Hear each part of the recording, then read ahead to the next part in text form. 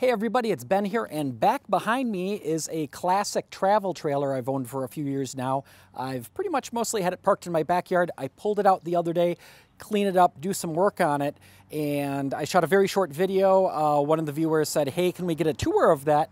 So we'll do a quick tour of that and I'll show you the condition it's in. But the reason why I pulled out this trailer was because how do you tow it? Now, you probably know I'm interested in electric vehicles, so if we take a look here, we have a electric Ford Ranger pickup truck. So this is a factory-built electric truck from 1998, built by Ford. It is a stock electric vehicle. One thing kind of interesting is the charge port up here. It's old enough to have collector plates or classic plates on it. And what I want to do is I want to tow. So I've got this truck with this 16-foot classic trailer ready to get pulled behind it. The trailer needs a little bit of work still though. Like for instance, it does not have working trailer lights on it. But on this truck, I do have a class 3 hitch. So this thing can pull a lot of weight, can take I think 600 pounds as tongue weight, 3,500 pounds towing, and there's a 90 horsepower electric motor back there. The actual frame of this trailer itself is pretty good. It's a cool classic vintage. Let's take a look inside. It has 2 doors and it is single axle. So if we come inside, on the right hand side, the front, we've got our little dinette. I did pull out the cushions from the seats because those were nibbled on by mice and they're all gross. The table does fold and it hinges down so it can become a bed across here. And then up above it, we've got this bunk. We'll see if I can lower it with one hand. It just folds down to become a bunk bed, which is kind of cool. So you basically have a upper bunk and a lower bunk when that table is down. We got plenty of windows. I got the windows open for fresh air in here. Now, under the seats, there's a water pressure tank and a pump. Over on this side, that's storage. I'm not going to show you under there because they're both all gross and a mess. And, you know, mice got in there. It's all gross. It needs a really good cleaning.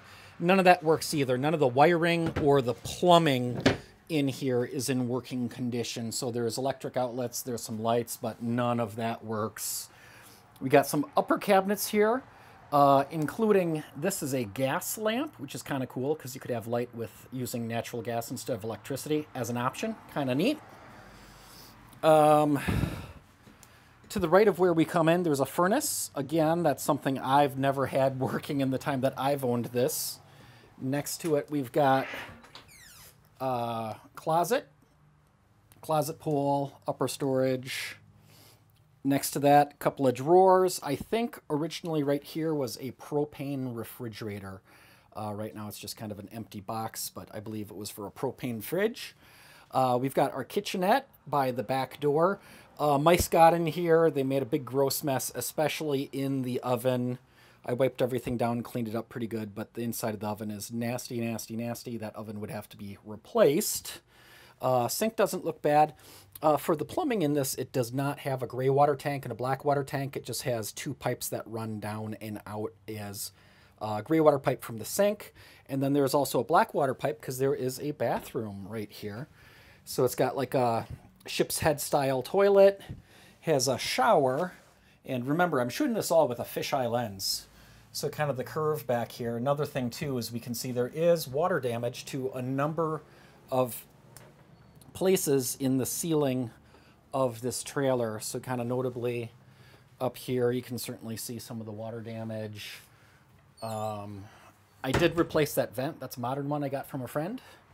But just like here, for example, you can see there's a leak or two in the roof. That's obviously an issue. Upper cabinets, lower cabinets, sink, back door. Now if we look at the back here too, there's a couple places where you can see clearly there's some issues rotted out corner here, rear bumper, that's all rusted. This is a single axle trailer. The axle and bearings look good. The tires are very old. They hold air, but they're very, very old. It looks like they have trailer brakes on the back, although those are not wired up. Again, too, you can see, oh, there's a good example. Needs some work.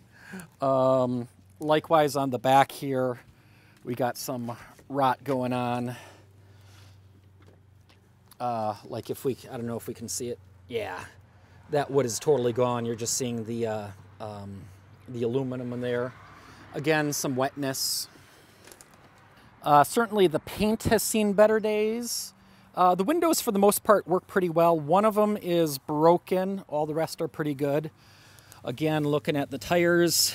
I mean, at least the tires hold air, but it definitely needs new tires. I mean, it's a cool trailer, but it certainly needs some work to make it really usable and roadworthy and do everything you would like a travel trailer to do. So, I mean, the trailer is pretty cool. I like the vintage. The frame itself is pretty good, but to really use it properly would need quite a bit of work. I've already got a lot of projects, so chances are I'm probably going to be selling this, but the big thing I was really interested in is just the towing capabilities of this Ford Ranger EV truck. So I think bare minimum, I'm going to take this down the block. I'm going to take it in a circle, feel how this is to pull. Another thing somebody said to me was because of how the batteries are in the Ford Ranger, it would be really, really easy to parallel up a second battery pack. Now, the battery pack that's in there weighs about 1,200 pounds. So if I put another 1,200 pounds in this trailer, I could double the battery capacity. Now, of course, I'd take a huge hit to range from the weight, but I'd also have the gain of all the battery. So at least the trailer would pull its own weight, if you will. That's just a crazy project idea, but some people have done range extending trailers before, so it's not out of the realm of possibility anyways. Anyhow, I just wanted to show you this trailer, and thank you so much for following my various projects. I always appreciate the positive feedback that I get on them.